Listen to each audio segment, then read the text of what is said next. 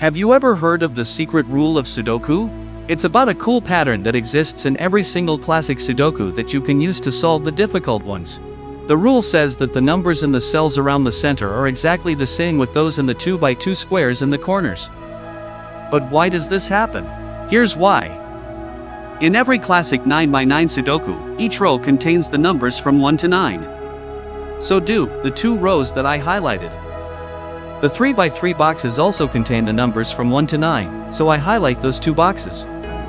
Suppose that the red squares belong to set A. In every classic 9x9 Sudoku, columns contain all numbers from 1 to 9. So do the 4 columns that I highlight. Now suppose that the blue squares belong to set B. The black squares that I highlight both belong to A and B, so they are common for both sets.